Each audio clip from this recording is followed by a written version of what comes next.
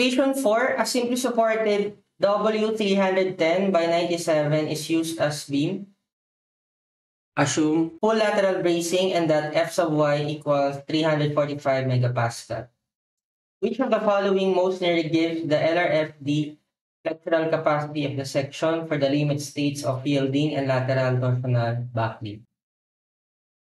Let us check if the section is compact. So although it is already indicated in the problem what limit states are we going to investigate, so let us check first the compactness of the section.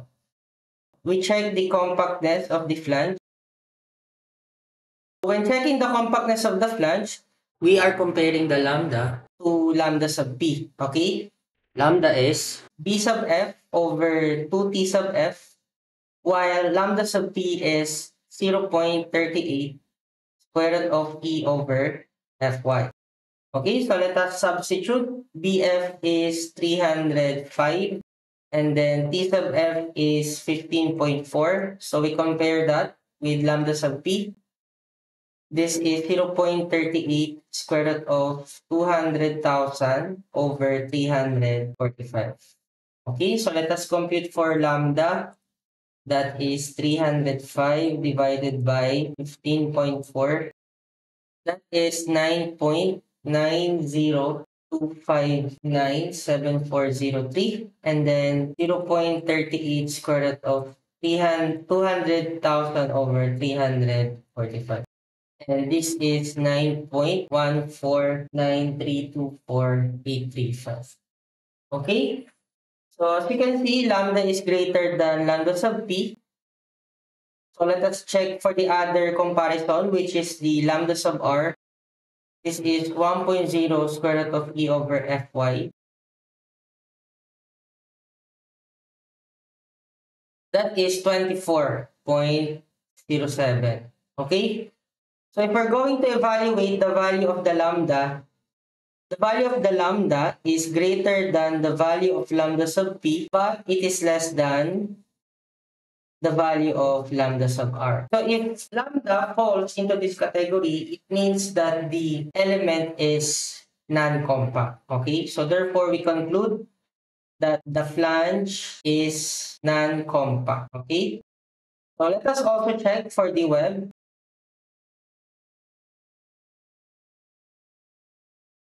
We have the same procedure. We compare lambda to lambda sub p. So the lambda for the web is h over e sub w, and lambda sub p is 3.76 square root of e over f1. Okay?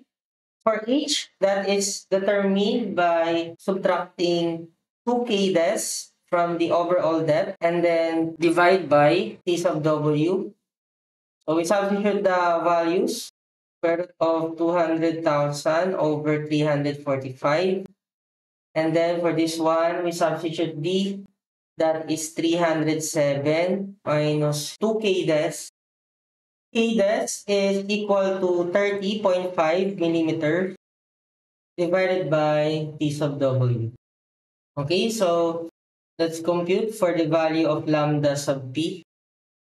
This is 90.53, and then the value of the lambda is 24.82. Okay, so let us compare the two values. So as you can see, lambda is less than lambda sub p. So we therefore conclude that the web is compact. If we have a web that is compact and we have a flange that is non-compact, the limit states that we should be investigating are lateral torsional backlink and flange local backlink. Okay? When determining the nominal moment strength of the section, so we will only consider these two limit states. For the first question, we have to follow what is being asked. So we are asked to determine the LRFD flexural capacity based on yielding and lateral torsional backlink. Okay? So based on yielding limit states, the nominal moment strength of a section is equal to that of its plastic moment, okay, which is Fy times Zx. So we can easily compute for this one since Z sub x is already given. So we have 345 times z sub x, which is 1590 times 10 cubed, and this is equal to, so that is 548,550,000 Newton mm. In kilonewton meter, this is simply 548.55 kilonewton meter. So for the LRFD capacity, we multiply this by the reduction factor, which is 0.9, or the resistance factor. This is now equal to 493.695 kilonewton meter. Okay? Next, for LTB, or lateral torsional buckling, the capacity based on lateral torsional buckling is dependent on its unbraced length. So based on the problem, we have to assume full lateral bracing. So the problem says that we will assume full lateral bracing. So if that is the case, the unbraced length is 0, and we fall onto the category which is L sub B is less than L sub P. So this means that LTB does not apply. So we only have the yielding limit state as the basis for the nominal strength, as well as the LRFD flexural capacity. Therefore, our answer for this problem is 493.65 kilonewton meter, and the nearest to that is letter A.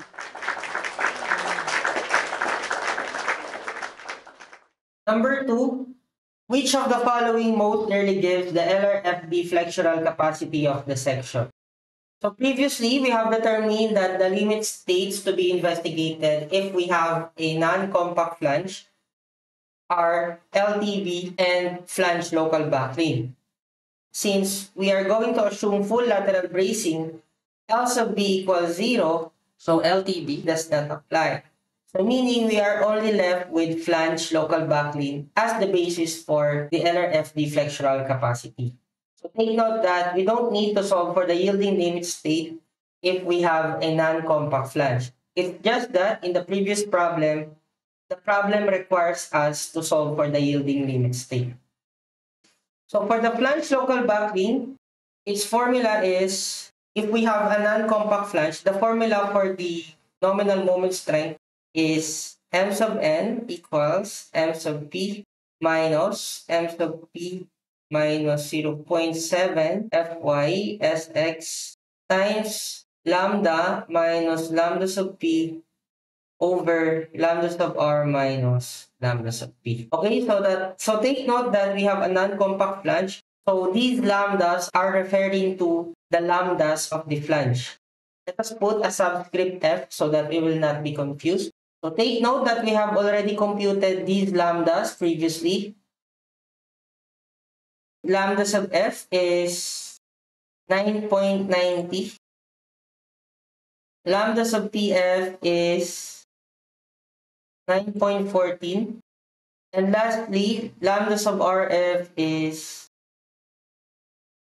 24.077 17062. Okay, so let us substitute these values in our formula. So let us compute this one by one so that we will not be confused. First, we compute these ratios of lambda. So we have lambda sub f minus lambda sub pf over lambda sub rf minus lambda sub pf. Okay, so let us compute for that one. We have